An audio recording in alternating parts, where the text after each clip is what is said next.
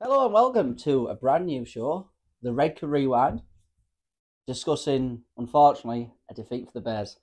Redcar 38, the Pirates 52. Didn't see that one coming, did we? No, no. To be fair, I thought we'd done the hard work on Wednesday, and I really thought we could pull it off. I honestly did.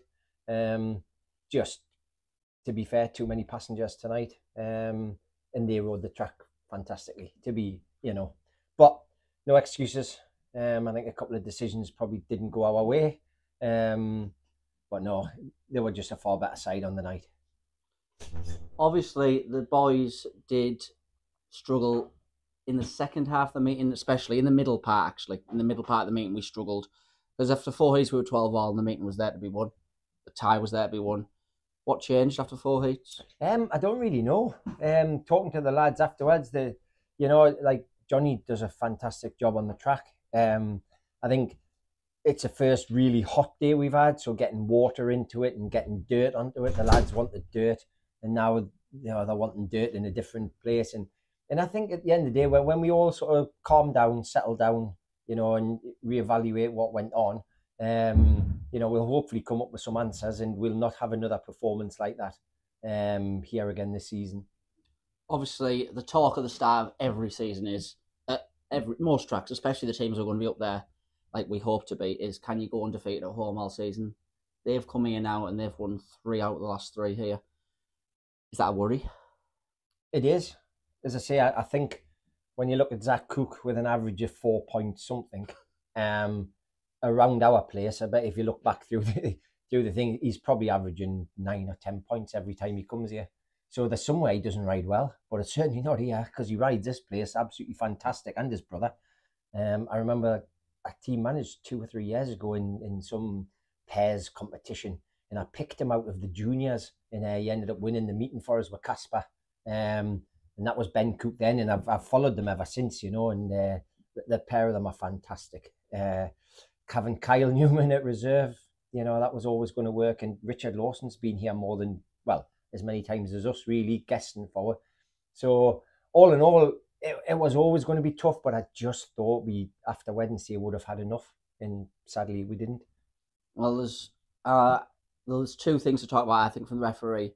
There was, obviously, everyone's entitled to their own opinion, but there was 2. One hugely controversial decision, and another decision which may go under the radar, but I thought it was quite crucial as well. In heat number 3, I believe, one of their, now, was it when they had the first callback for, was that heat 3 or heat 4? Well, there was the one that really stuck in our minds was the one with Steve Worrall. Yeah, that's the one I'm referencing. I think it was about 7 or, well, I can't remember. Whatever heat it was. Yeah, with Charles and Connor had made the gate. Steve had jumped, but he'd only impeded himself. Now 9 times out of 10, that's normally let go. They'll finish the race wherever they think, and Worrell still gets a warning, but it's allowed to basically, he's only hindered himself.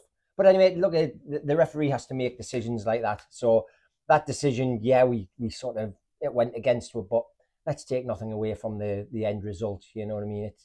It happened. We didn't agree with it, but we have to just go on, don't you? Yeah, before we move on to the second one, we'll put out there, Poole fully deserved the win tonight, and if both decisions would have went Redcar's way, it wouldn't have altered the result. No, definitely not. No, 100%. Well, beaten by the better side. Yeah. So I had the perfect view from where I was situated on the second one, and Stevie Worrall came in. Jason left a very small gap. Interrupt me if you disagree, but Jason left a very small gap. Worrall came in, but there wasn't a big enough gap to come through, and he knocked his arm and then knocked his leg, and I've seen the TV replay, and that backs up what I've seen.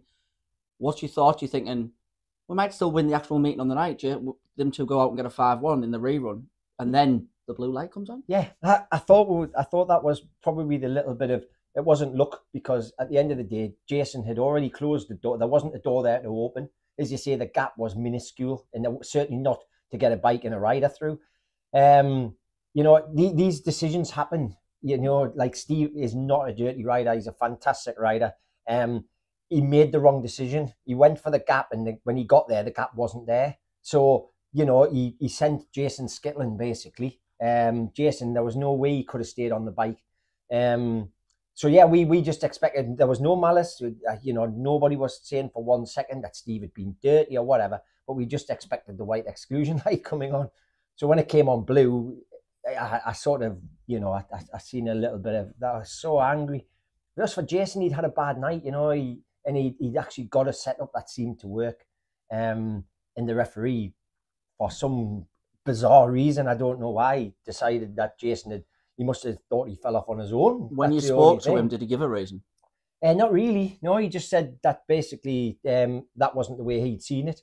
And I said, when you see it on the telly later on, you'll realise that you've made a thingy.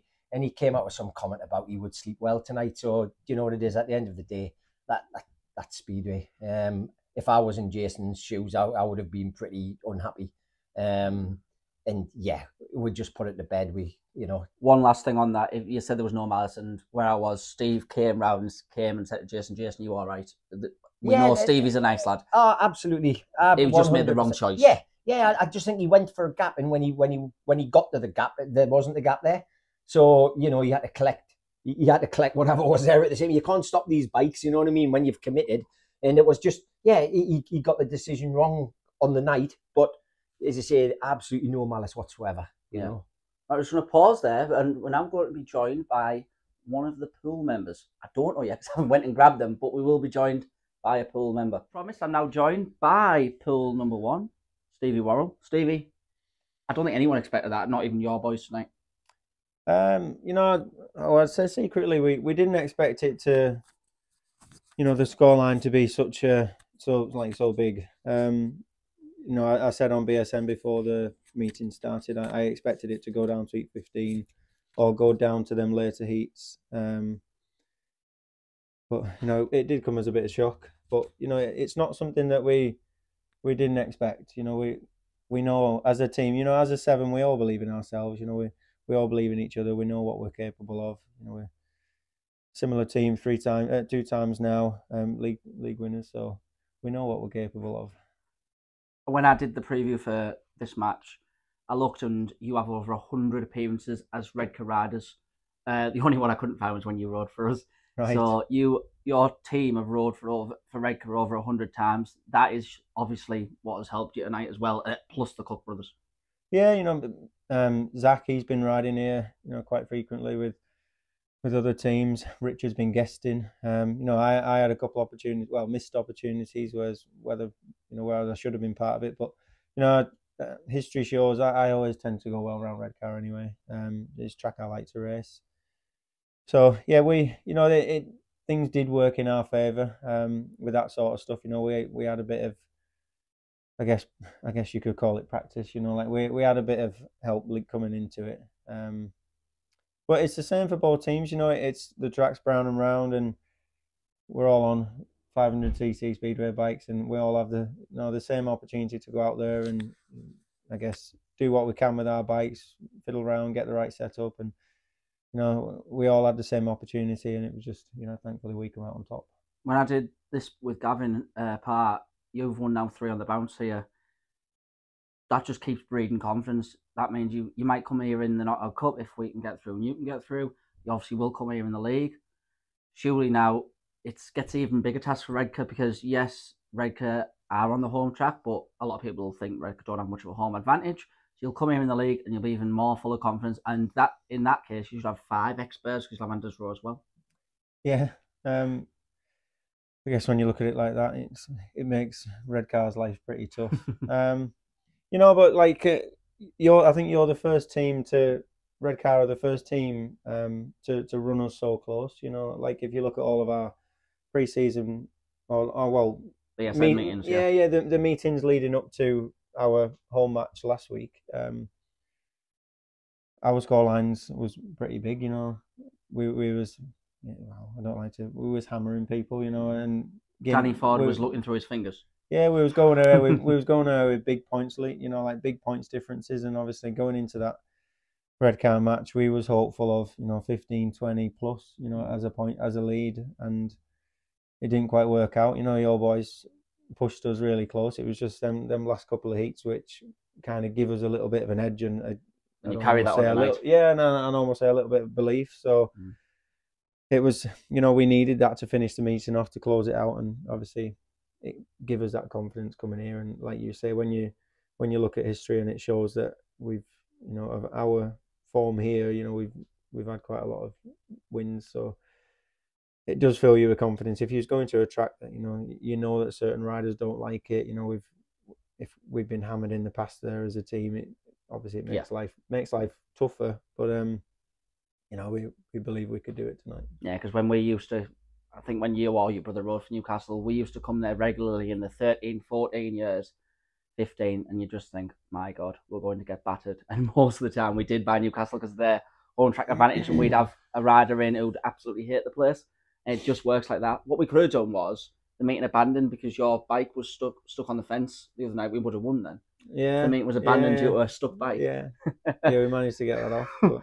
Yeah, so we will talk about the elephant in the room. The crash with Jason Edwards. Were you surprised to be in the rerun? No, to be honest, when I look at it, you know, I haven't got any room. Jason's got that whole track, you know, on the right of him. We've both come into that corner together. I know, like, everyone has different opinions of it. I'm sat on the bike. I know the decisions I make. I'm not a dirty rider. I don't wipe people out. You know, I'm the last person who's going to do that. You know, Jason had every opportunity. He knew I was coming because, you know when someone's there. He had every opportunity to move right, knowing that, you know, like a lesser rider on the inside, like in my position, would have maybe backed off because Jason's tried to squeeze me up. But you know, naturally we're racers. I'm going for that. I've spotted the gap. You know, the door's open for me. Basically, I'm going for it.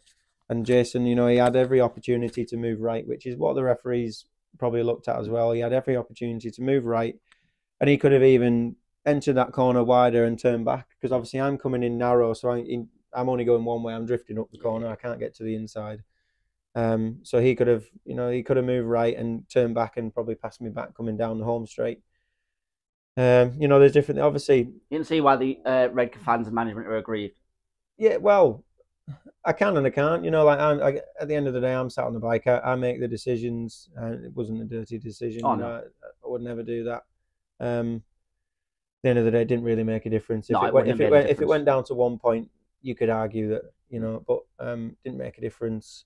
Well, just for reference, when we had Gavin Parr on, he said, we know Stevie's not a dirty rider, he wouldn't do that, and we both agreed, obviously, it wouldn't have made a difference on the final outcome of the meeting. Yeah. Playing devil's advocate for a second, people watching this will say, if Jason moves up, he knows then you will come under him, and then you will sail off in the distance and chase after whoever was in the lead, which I think was Danny or Charles. Would you see that point of view? Yeah, of course it is. Obviously, I'm trying to overtake. You know, that's natural. That's what's happening. I'm trying to get past Jason. He left the door open for me, that was the first mistake he made. You know, like if he'd have been on the inside and clamped me down earlier, I have to shut off because the door's not open. The door was open. You know, I've gone for the gap. He had every opportunity to just move right. And yeah, you're right. I probably would have, you know, gone up, hit the dirt, and sailed off into the distance, tried to catch Danny. But you know, someone a bit more experienced would read that overtake straight away. You know, you watch the Grand Prix; they do it all the time. Someone dive bombs. You know it's coming, so you'll turn a bit deeper, and come back on yourself. And he could have used that banking because obviously you have a lot of banking here on bend 3 and 4. He could have used that banking in his favour, come down, and he probably would have got back past me going over the line, and he'd have been on the inside to be in the driving seat. Well, everyone's entitled to their opinion. Yeah, but that's the way, you know, like if I was put myself in that position, if I go into Jason's position, that's what I'm doing. Yeah. You know, I'm not sliding across the track on my arse. I'm going in deeper and cutting back and passing you back. Yeah. But moving on, Poole deserved winners into a final now with the Glasgow Tigers. That's, although we were hoping to be there, that's going to be a big clash, and you'll be looking forward to that one because last year you won the meeting at Poole in the playoffs in the first leg. Yeah. Yeah, so feeling confident, I'm assuming. Well, yeah, you would say so. You know, if you go off our scores before that, our last home match, you know, that some of the big advantages that we built up at home. Yeah, confident. But the last home match where you guys ran us so close kind of give us a bit of a kick up the bum, I guess. So whether there's things that need to be addressed at home, you know, like I know we didn't really prefer the track how it was on Wednesday when you guys visited. You know, a little bit different to what we would usually have. So whether that played its part, I'm not sure. But if you know, if we can get that to how all 7 of us like it, we can hopefully build up a big lead. Or if it turns out that we get the second leg, I don't know how it's working yet. Yeah. You know, we can just do what we do there. Last one, moving on away from Championship, just a quick one. Did read a report in the online that Wolves are in talks over a new stadium, and that's obviously amazing news. How much of a shock did it come to you when the news was announced originally? Well, you would just never think it. You know, a club like Wolverhampton, Stable club, isn't it? Yeah, with the history that they have, you know, that you look at it and, you know, they're, like you say, stable, like, you know, financially as well as everything else, you know, you just wouldn't really expect it to come. So obviously it was a big shock. It's almost like you don't want to believe it, you know, like, you know what goes on in British Speedway. People, you know, people say things and there's always stuff going on in there. And it's like a constant drama circle. So I'm almost trying not to believe it, you know, like I'm almost trying to think, oh, we'll be here next year. But I think at some point I've got to realise that, you know, there might be the chance that Wolverhampton won't be on next year.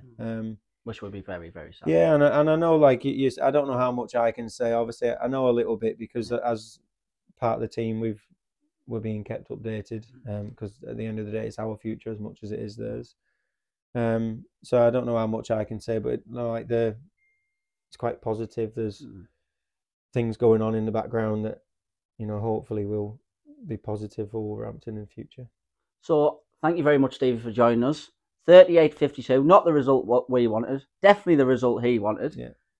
They're in the final, we're out. We'll get you back in the league. Yeah? Yeah. Good. Oh, great, yeah. Thank you very much. Cool. Back here with Gavin Parr for the concluding part.